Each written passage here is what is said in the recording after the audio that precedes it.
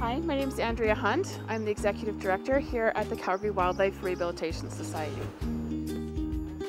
Well, we have hares that have come in that are just a couple of weeks old to maybe a month old. Most of those hares probably didn't actually need to come to us. A lot of times hares are picked up by unsuspecting public who think that they're orphaned when they're really not. Mother hares usually leave their babies for very long periods of time alone without any supervision, and people pick them up thinking they're orphaned, not realizing that mom's going to only be coming back to see them twice a day.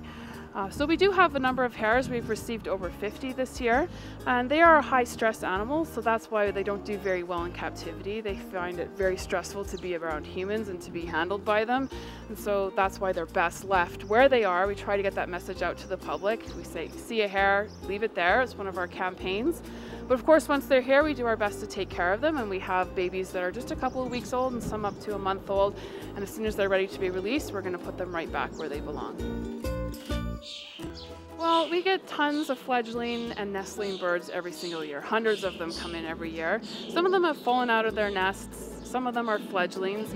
And if they're fledglings, we tell the public, as long as the mom and dad are around, this is very normal behavior. Birds always spend time on the ground. They get too big for their nest, and they need to still develop their flight muscles, and their feathers still need to grow in, their primary flight feathers. So they are on the ground until that happens, but mom and dad are usually around and making sure that that baby is protected. So if mom and dad are around, there's no problem. Those animals are fine.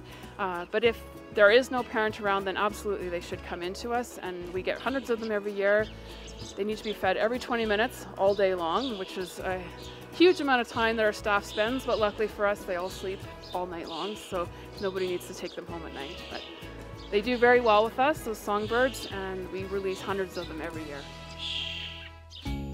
This is a mule, a fawn from a mule deer. Just like the hares, fawns are left alone for very long periods of time. So sometimes they're brought in when they don't need to be brought in.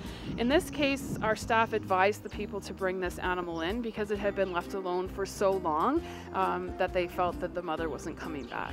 So the fawn was just left on someone's driveway, actually. The mother had left it there, and the people observed it from their house all day long, and the mother just didn't come back. And so after about 24 hours, they just decided that it needed to come in to us. You can always phone us. We have a wildlife hotline. It's 403-239-2488. Anyone who's unsure of what to do if they find wildlife can always phone us, and our staff are very willing to help you decide what to do, whether that animal actually needs help or if it should just be left on its own because it's actually doing what it's supposed to do.